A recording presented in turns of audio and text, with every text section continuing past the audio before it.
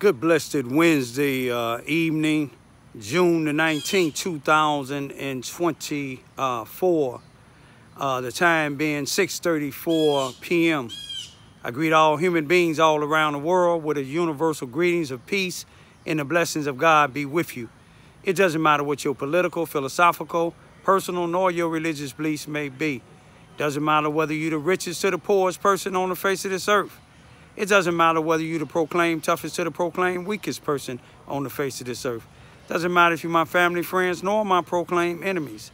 It doesn't matter whether you like me or anything that I say or do. That's your prerogative. You have a First Amendment to the United States Constitution. Freedom of speech, freedom to press, freedom to associate, freedom to gather, freedom to even protest. As far as association, you have to check with your local law enforcement officials if you're on probation or parole. Sometimes they don't allow you to associate with other people on probation or parole. Unless you here in Charleston, Missouri, Mississippi County, two felons that I know, well, one of them I know is a felon. I think both of them is a felon. James O'Connor, he's a felon, been convicted of manslaughter. Beat some other guy with a 2x4 since the manslaughter, and been convicted multiple times for having the wild pit bulls around, biting people, attacked me twice. Melissa, his girlfriend, Melissa Walker, she's on probation too. Both of them on probation, but they let them gather together and won't even put a warrant out for them. Threatened me on May the 17th, 2024. James O'Connor did. I said he had a contract on my head. I didn't get a chance to video him when he called me the N-word, but that don't surprise me. But what I'm talking about, what I want to talk about this evening is, and this is no disrespect to any law enforcement official that does their job. You see what I'm saying? I'm going to say that again. This is no disrespect to any law enforcement official that does their job. You see, Raymond Research and Recovery, we report stuff that the news won't report here in Southeast Missouri, that the newspaper won't report in Southeast Missouri, that other people may not know in Southeast Missouri. Some of y'all don't know about down there at 204 North Main Street, that's City Hall, the police station, and all that as one. We got the dispatcher there at the Charleston, Missouri Police Department here in Mississippi County sleep twice. But I'm going to show you the latest one.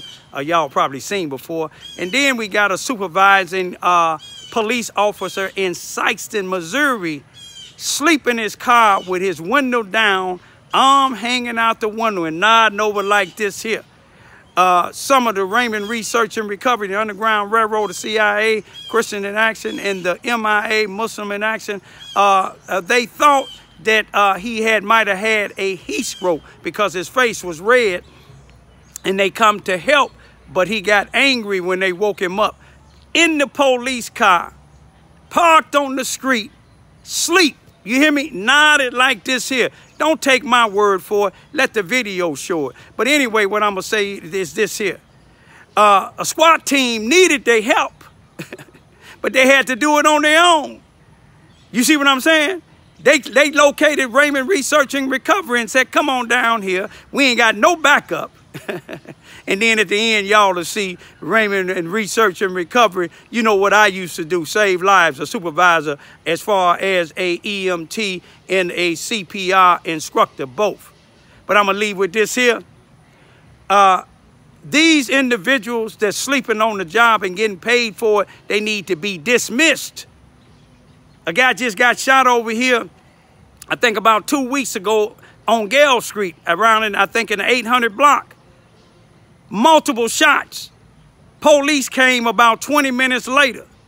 You look at the newspaper, this week newspaper in the Enterprise Carrier, they just put it in there now, saying the Sikeston, Missouri Police Department contacted Charleston and said a man might have got shot over here. It ain't no might he did get shot, and he had to leave because the police dispatcher is asleep, and then the Sikeston supervisor over there, he sleep. So who gonna rescue him? And then they came 20 minutes later.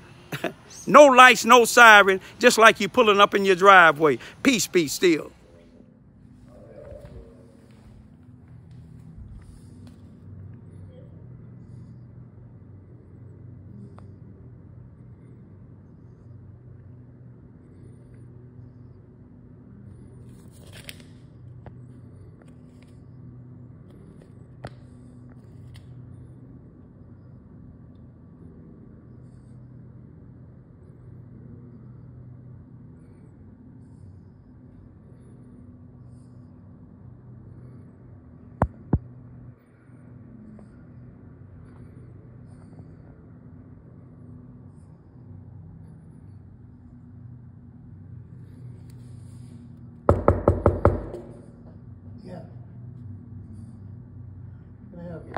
Yeah. Street apartment number 2. Announce yourself. Come to the front door with your hands up.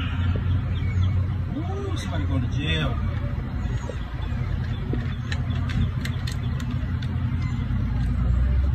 Anyone else inside 519 South Rawlings, apartment number 2.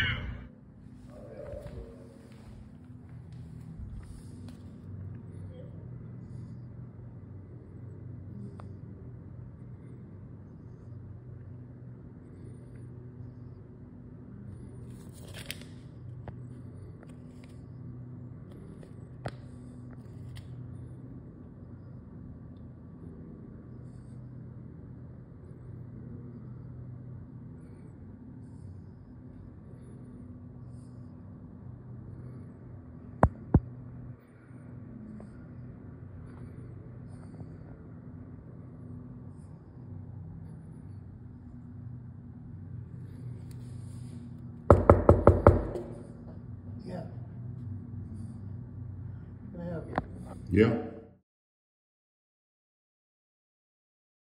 Street apartment number 2. Announce yourself. Come to the front door with your hands up. Ooh, somebody going to jail.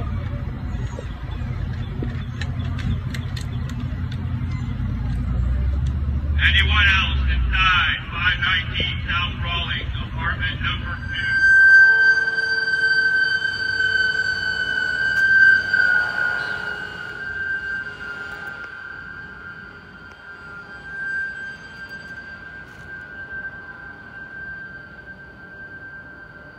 It's my type of work, y'all.